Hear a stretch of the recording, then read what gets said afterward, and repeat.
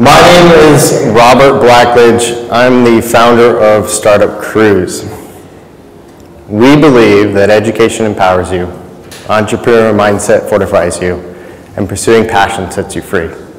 So we created an event that educates you on the entrepreneurial mindset and empowers you to pursue your passion. There you go. While you're on the deep blue sea. This event really came from an own experience that I went through called Startup Bus. In 2017, I hopped on a bus with complete strangers, pitched my idea, and in 3 days, we built a functioning product and made it into the finals for the pitch contest at the end against 30 other companies from around the country. But what's really impactful about this event, well beyond a startup weekend and a hackathon, is that because you have to actually put a product in the market and you have to sell it to even have a chance in the final pitch contest, that you are experiential learning what all that education you've had and how to apply it.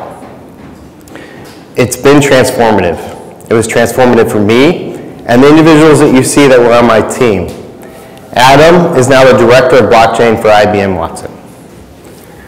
Trey Steinhoff, he is a lead designer for the Synapse conference out of Tampa, and Mitch Garcia is the lead designer or developer at Bank of the Ozarks. To be able to watch someone come in who is a developer and who is focused on coding, right? Stereotypical, sits there and stares at a computer, and in 3 days, see them take a stage and confidently talk about what they'd been working on. There's so much so that you can hear the mic drop when they're finished. That has reverberating impacts well beyond their lives. So I went back and I conducted a route. Had an incredible time. We put 2 teams in the finals, and we took, this is almost 60 people, on a bus where we had a transformative environment where they got to actually apply all the education that they had and the experiences. Everything you learn, every entrepreneur program you go through will tell you to understand what your strengths are and your weaknesses are, but they don't show you how to do it. If you can't do it in 3 days, you're not good at it. It's not a strength. And you have to go out and find those who have those strengths to fill your weaknesses. Otherwise, you'll never launch a product with sales, and you'll never be strong at a pitch. It is a transformative experience. This is when we met up with a bunch of people. So beyond the actual process of engaging in something that is impossible, you meet incredible people. This kind of event, just like Startup Weekend and hackathons, bring out the best of people, and you build relationships that are long-lasting. Now that bus is a for-profit organization, and it is a lot of work. I ended up helping organize 4 of the 9 routes, and my own route included in that. I was burnt out, didn't want to do anymore.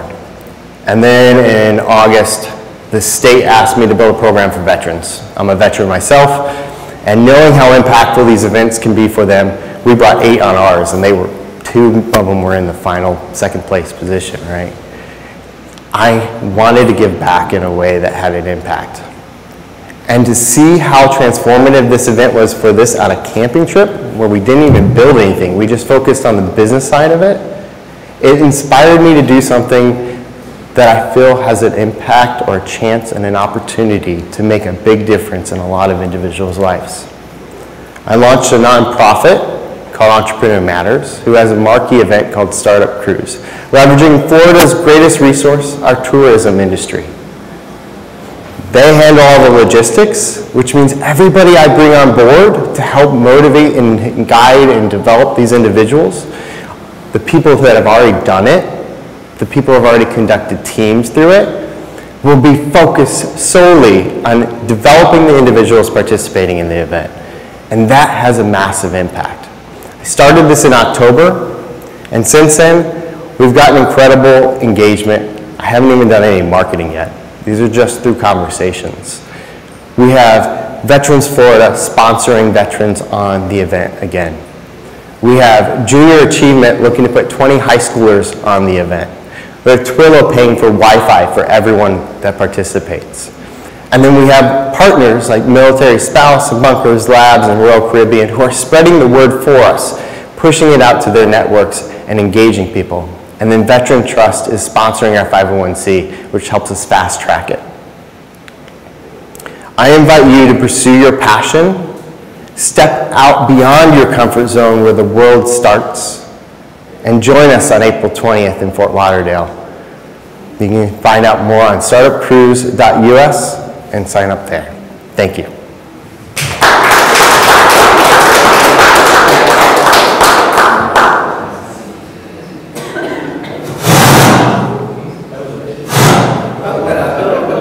I'm gonna move. Yeah. My first question is actually for Patrick Gurney. When is start weekend? When is first weekend in April? Perfect. So how much is this and configuration? Sure. So this is $1,000 for an interior and $1,250 for a balcony. That's our early bird pricing. Unfortunately, with cruises, they go up the closer you get to the cruise date. So the sooner you sign up, the cheaper it'll be.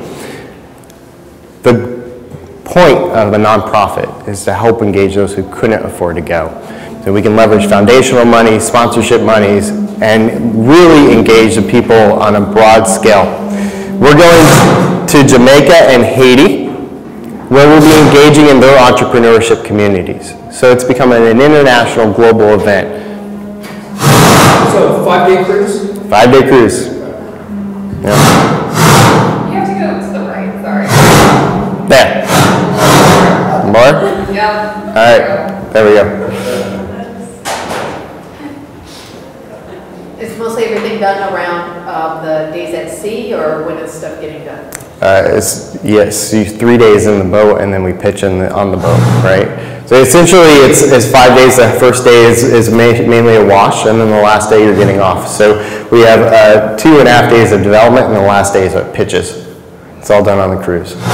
Okay, and is it all stuff that you, so like I have an organization that does tiny houses, they won't be able to bring the tiny house on to demonstrate or make one. So is there restrictions as far as what people's projects can be? We focus mainly on tech because that's the easiest and fastest to develop. Okay. But the team that took second place on my startup bus created a diaper bag with Baboose. A Baboose is what you put your child to carry it in. They integrated it together on a bus traveling across the country. Oh yeah, but right? it's not like something big that you tools. The people bring in hardware to do dev work on it. You can mainly are focusing on launching a software-based product. Okay, cool, thanks. Who do you have attending for, like mentors or coaches? Yeah, so I leverage, no, we lost the pitch.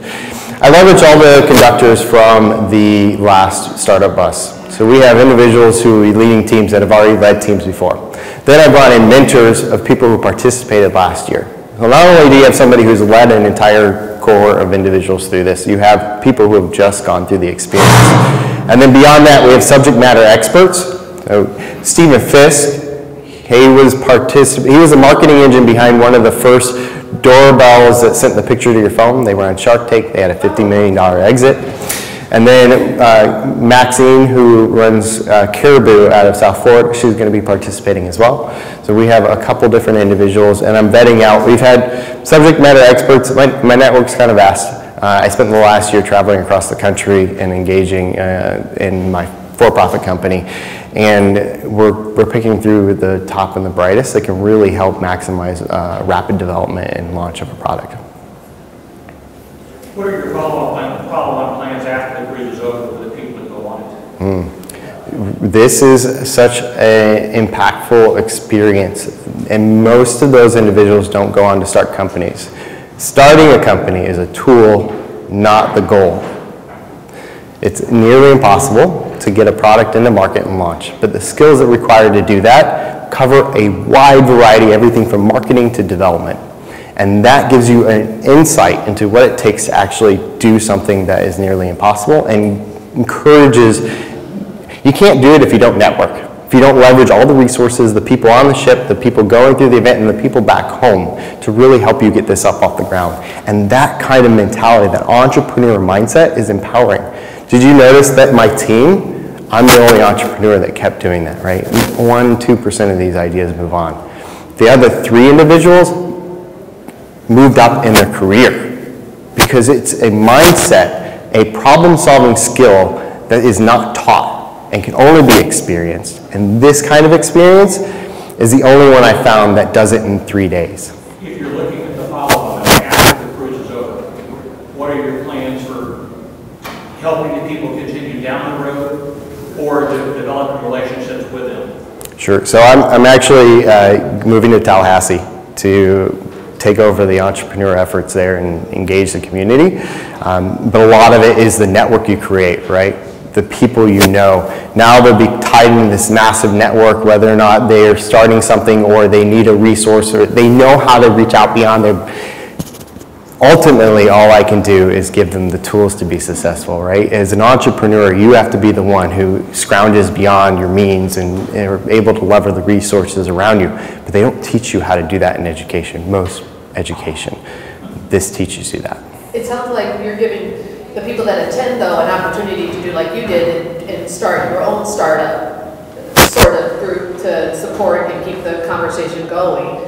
Just doing it instead of camping, you're doing it on a cruise ship. Or a bus, right? So I did. So I just mean, answering this question, so if somebody gets moved, touched, and inspired, then they have an opportunity maybe to take on their own. The best way I can explain this is what happened to me, right?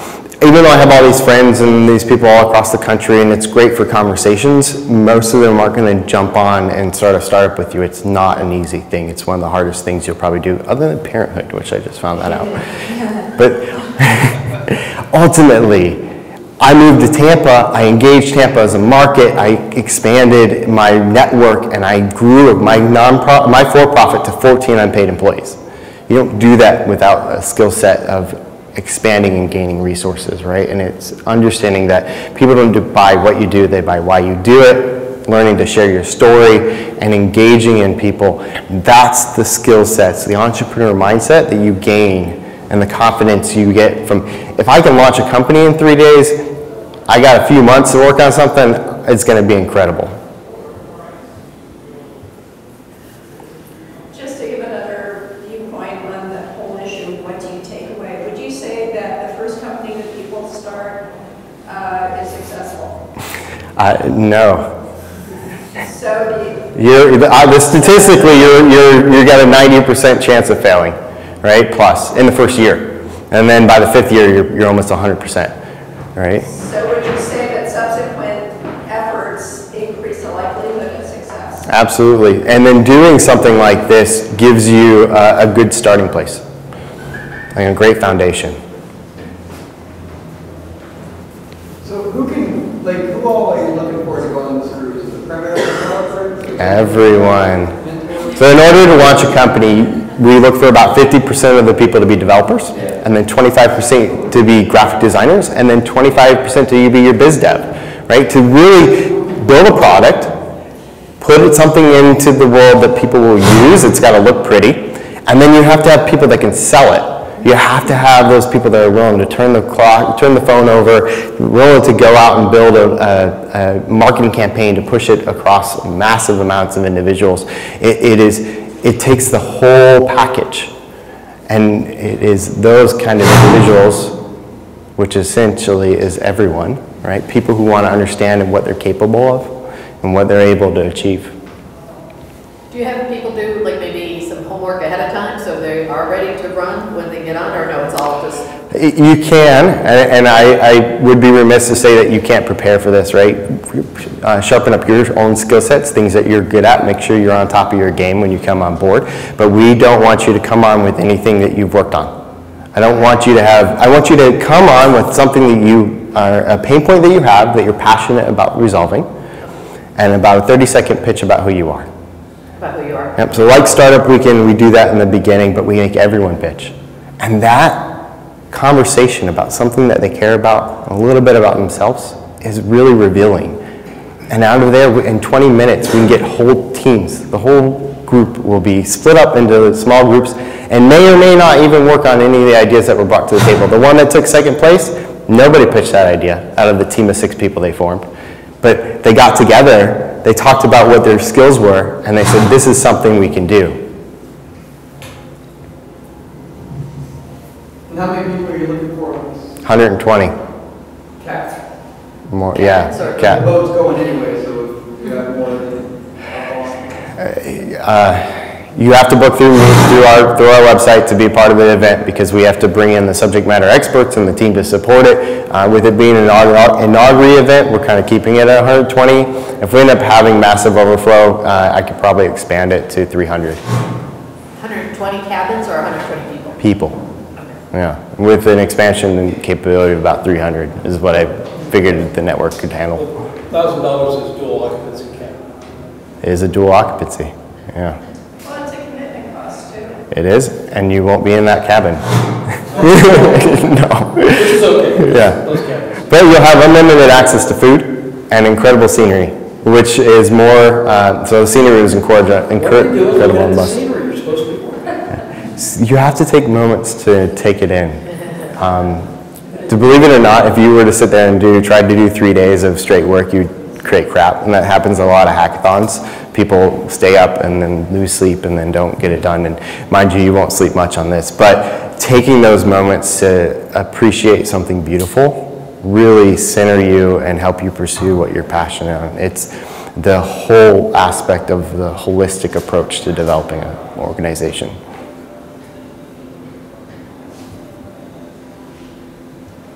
Very cool. Cool. Thank you. Robert, what can the Pensacola community do for you? Yeah, so we're definitely looking for sponsors. If you know anyone who would be interested in bringing in sponsorship to support this kind of event, it opens the opportunity to those who could not pay for this. Second, spread the word. If you know anyone that would like to participate in these kind of events, feel free to send them our way. And last, I'm here to help you too. So if you have any needs, feel free to reach out.